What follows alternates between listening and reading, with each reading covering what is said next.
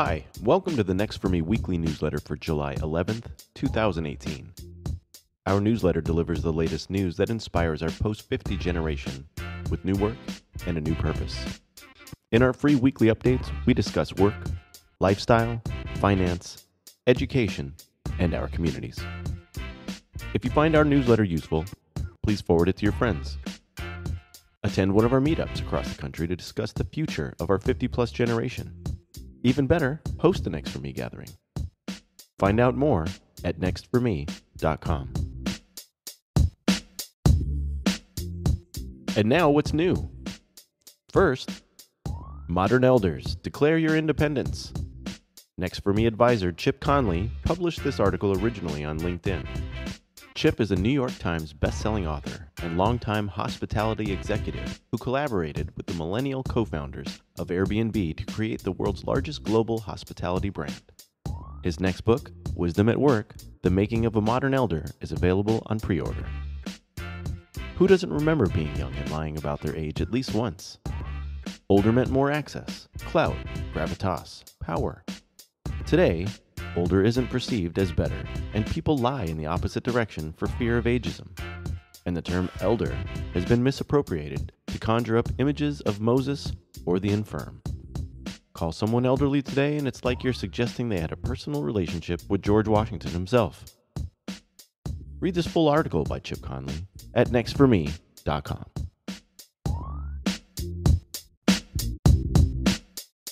And next, tech entrepreneurs are not so young after all. From Kellogg Insight, the publication from the Kellogg School of Management at Northwestern University, comes an article that questions the commonly held belief that successful tech entrepreneurs are the domain of the young. The article is based on the research of Pierre Azoulay, Benjamin F. Jones, J. Daniel Kim, and Javier Miranda. Quote, "There's this idea that young people are just more likely to have more valuable ideas," says Benjamin Jones, a professor of strategy at the Kellogg School. With a body of data from the U.S. Census Bureau and the contributions of MIT researchers Azoulay and Kim, the results of the research are quite different. In fact, the average period for, quote, great achievement is closer to middle age, around 45. A 50-year-old entrepreneur is twice as likely to have a runaway success than a 30-year-old. Read the full article at nextforme.com.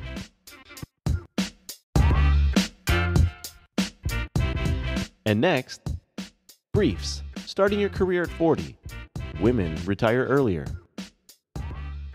In Quartz at Work, Corinne Pertil reports on the work of psychologist Laura Carstensen, the founding director of the Stanford Center of Longevity. Carstensen argues that we've organized our lives in impractical cycles. Cramming peak career periods in with dependent children and aging parents is a nearly impossible undertaking. Longer lives have made it possible to work much longer and more practically with respect to the amount of money needed to live into those years. She believes that to sustain the longer work life, we should consider longer careers with breaks to handle life's obligations. Read the full article at nextforme.com. That's it for this week's newsletter. You can find these stories and more at nextforme.com.